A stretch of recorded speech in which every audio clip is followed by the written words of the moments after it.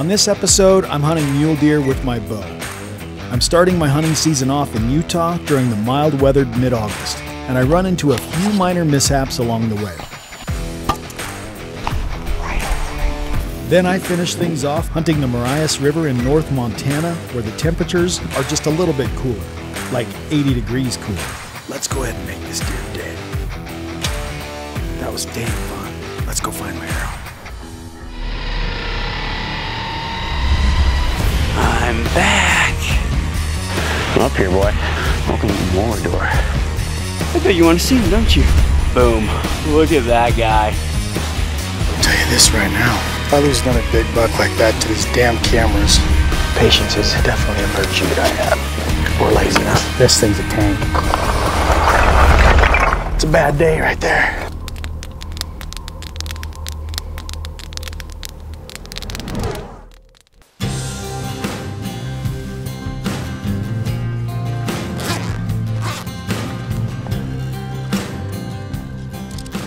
Every year, it seems like my first adventure of the fall hunting season is generally an archery hunt for velvet mule deer. Normally, I'm hunting the high deserts of Nevada, but this year I wasn't lucky enough to draw a tag in the areas that I wanted, so here I am. Luckily for me, I had a backup plan. I had my good friend Riley Warwood at the bow shop in Nephi put me in for one of his favorite units in Utah. I've never hunted in Utah before, but I've always wanted to. My late summer schedule just never really allowed for an additional state to hunt. But this season, I'm finally in, and needless to say, I'm pretty dang excited.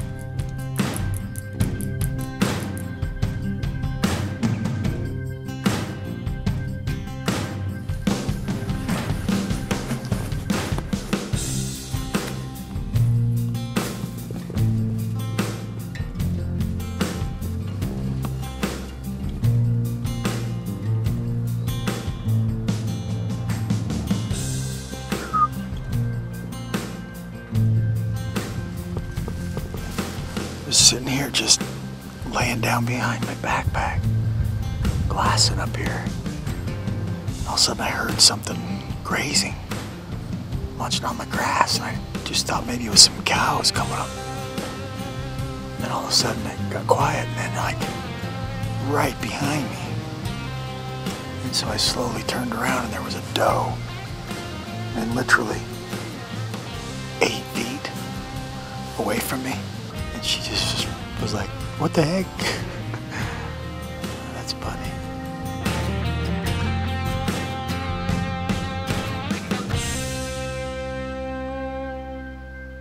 Well, viewfinder broke. My viewfinder on my little flip out, which helps me to film, different angles and obviously to get focus when I'm talking to the camera. It's gonna make filming this hunt almost impossible. Like filming long distance stuff, that's not a big deal. Filming creative shots or anything close is not a big deal. But I can't play back video and double check anything. And if I'm stalking a deer, there's absolutely no way to see, be looking through that little teeny tiny square to stalk a deer. Bummer. Well, I'm gonna sit here till dark, glass, see if I can even find a good buck. I've seen a couple smaller bucks. In the morning, I've got another spot that I'm gonna glass first thing because the sun will come up from this side. It's too hard to glass into the sun. See what I see, either strap a GoPro to my head and get after it, make a stock and just bag the big camera, or didn't expect it to go bad. I've used this camera for 2 years now, so maybe I should have expected it to go bad because I have used it for 2 years. Don't know what this is getting. Whatever.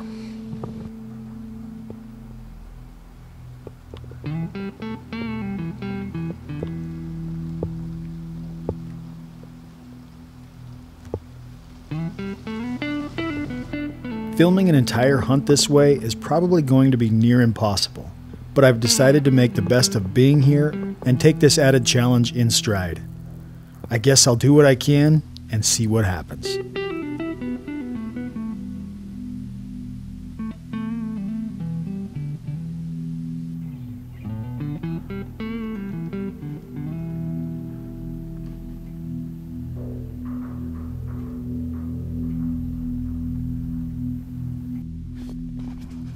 Later, dudes. See you tomorrow. There's a decent 3x4 up here. His foresight is really good. Good deep forks and everything, but he's up here with another smaller buck. Pretty easy spot to get at. I'm gonna hike up just a little bit farther so I can see this other little basin, see if there's anything any bigger. And then I'll try to keep a watch on these, see where they head to in bed, and then see if the siren goes off. Not exactly sure if he was a 4x4 like he is on that one side, no question, but let the thermals settle a little bit and then work my way in and see if I can get in on this buck a little bit.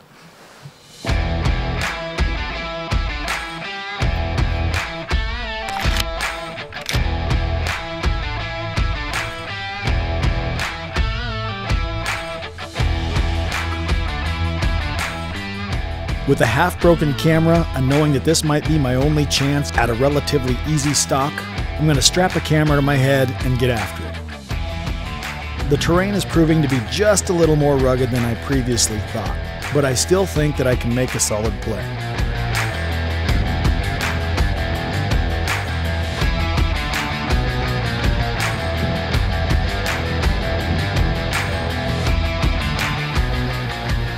They were kind of moving up. Like they were gonna go up into their beds. I'm up above them, but they're worked up to where they're almost the same height as I am. But I've lost sight of them. And there's a couple little draws, so I can't see them from down here. I snuck down here a little ways, trying to look up. So I'm gonna move up about another 50, 60 yards up to this next little outcropping. Glass up. See if they beat me to the top, or maybe they've bedded right down in there.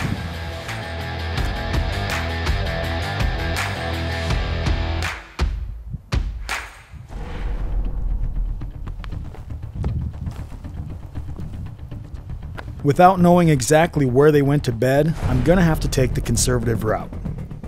I've got to wait a little bit longer for the thermals to settle and then go in and make my move. Straight up the mountain and around the backside of where I think that they're going to be.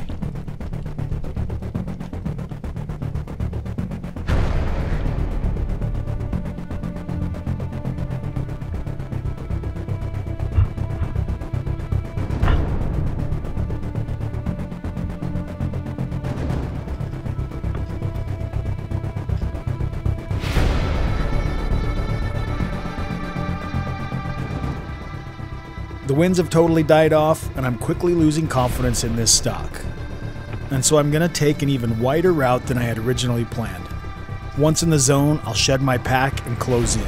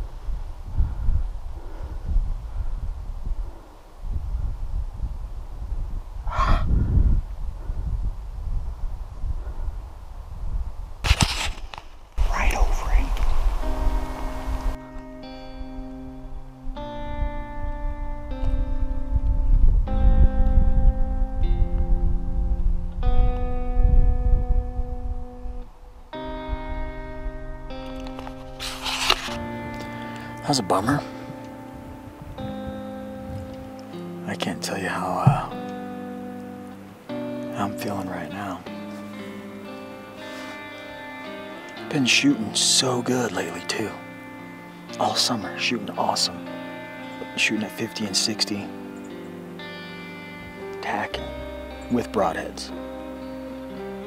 Where I messed up, I had the yardage because I had plenty of time to range them, and then they stepped out and then turned, and in my mind I thought he's farther because he was probably only a body's length farther. I mean, that's a few inches of drop. So I held right at the top of his rib cage, and man, if it was any closer, it would have given him a haircut. Just left and right was great, just over him.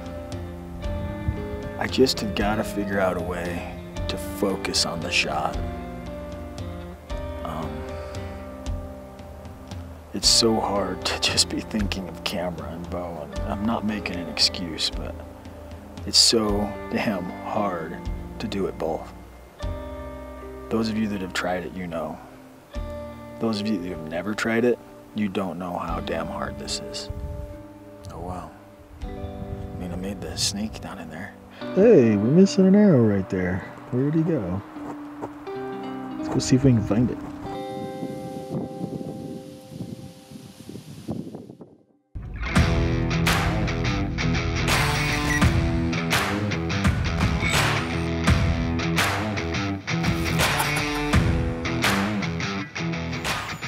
I now find myself in the remote northern plains of Montana, standing on the upper banks of the Marias River. I don't really know why I'm up here this far, other than for Brother Boyd to get off by sending me to yet another Montana gar hole. He claims that he's seen big bucks up in here, so I've gone through the necessary rings of fire with the state management to secure myself a spot through the Montana lottery draw.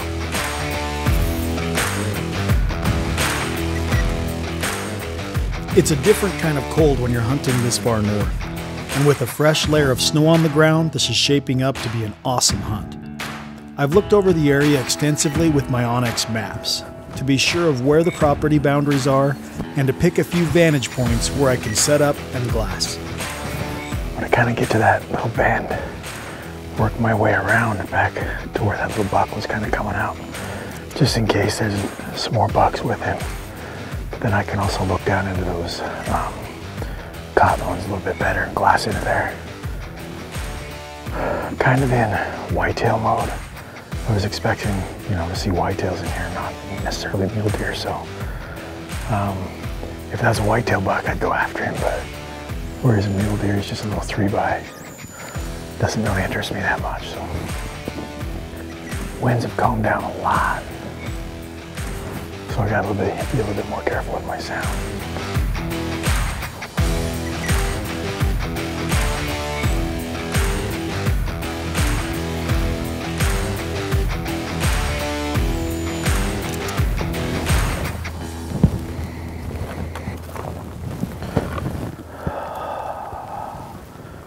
Cameras are getting me. Wow. Check. Yeah. This seems to be a pretty good little hub. When I looked at it on the map, it looked like there was kind of some highs and lows and some funnels and pinches with the timber and clearing. Which it's right where that little buck came through, and then those does came from the opposite direction, wanting to come through here. Could have been just luck, I guess, but.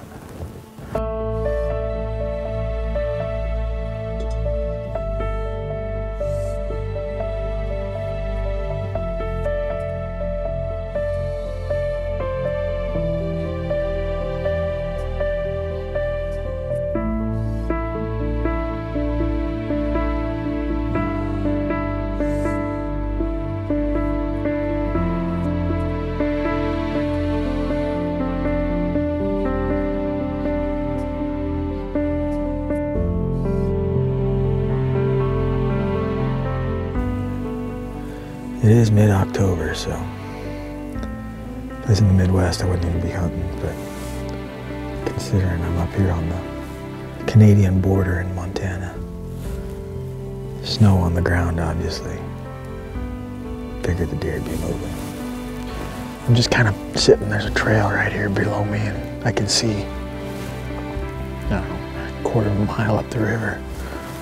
And the winds have dropped quite a bit, so there's not a whole lot of cover noise. So I figured I'd just get down in this little pinch funnel area and get something to eat and drink.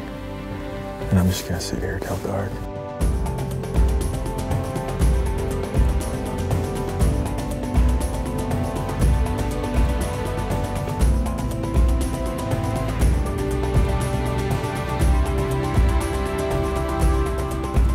I'm gonna stay up on these buttes again in the morning and glass. Just see if I can't see a buck going into a bedding area or something. That's all I can do. 8,000 acres all to myself. I mean, I have this whole river bottom all to myself. Not a soul in here, but it just seems dead.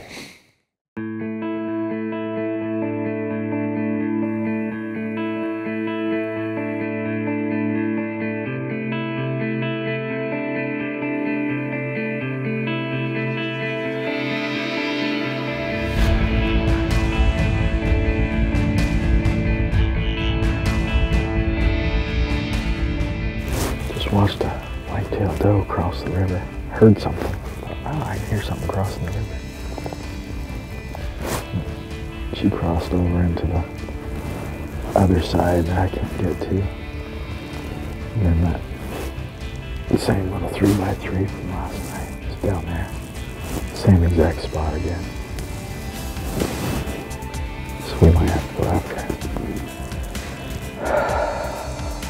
Beautiful morning all the way down.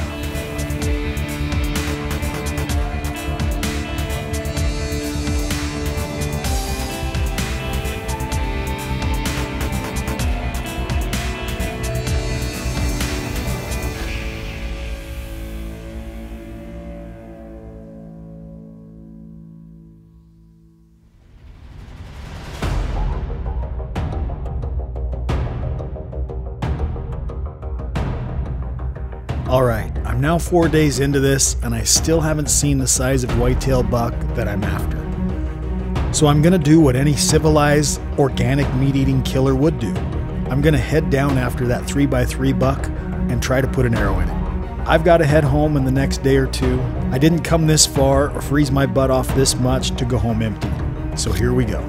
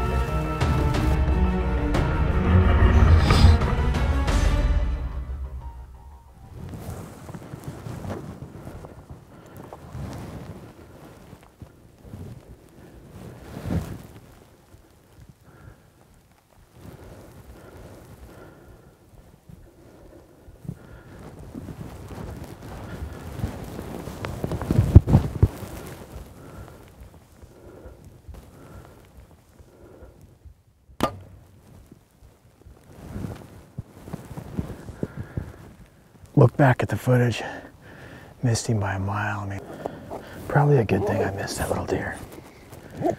He was cool. I would have been stoked to drill him, but once he was on edge, he got me. That was fun. Dang fun. This is one of those bad times when you lose your confidence and probably cutting out of here earlier than I should, but what do you do? It just seems dead.